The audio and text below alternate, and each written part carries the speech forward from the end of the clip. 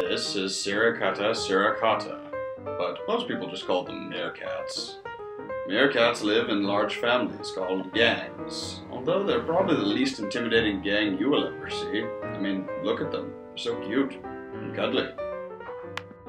Though they may look cute and cuddly to you and me, to a bug they're the most intimidating thing on the Kalahari.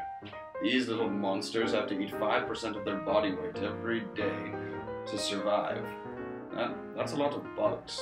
Because they need to consume so much food, the majority of their time is spent foraging for more bugs to devour. Delightful.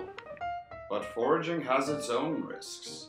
The more time spent in the open, the more time the tables will be turned on these little guys, and a meerkat could become someone else's lunch.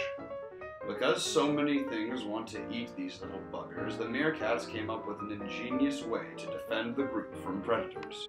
But Stuart, what are you doing?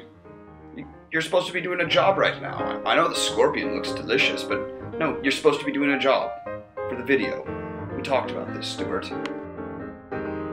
During foraging, meerkats post sentries, like Stuart here, to watch over the group and keep everyone safe and allow them to forage in peace.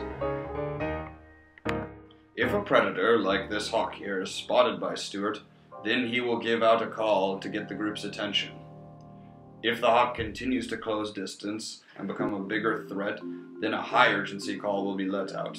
This is basically the meerkat equivalent of an incoming nuke, so if you're not underground, you're going to die. Like this little guy here. He doesn't stand a chance against that hawk. Look at it, it's massive. Should have listened to these guys. They're alive.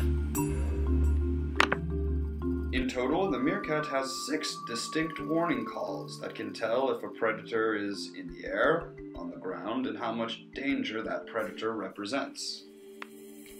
This alarm system is highly complex for the animal kingdom because it is referential, telling what type of predator it is, and risk-based, telling how much threat that predator represents. Now you might be thinking, why would a meerkat do this? They don't get any food when they're sentries. Doesn't seem very advantageous to me. I would just forage all the time. This is why, if you were a meerkat, all of the other meerkats would hate you and allow you to get eaten. The major benefits of being a sentry are entirely social. Meerkats can rise fast through the ranks by being sentries more often. And you don't get eaten when it's your turn to forage. It's like a giant, I scratch your back, you scratch my back, but if you don't get your back scratched, you get the equivalent of a meerkat nuke, which is being eaten by a hawk. It's a good thing that meerkats came up with this alarm system. It allows us to spend more time looking at these cute, adorable creatures.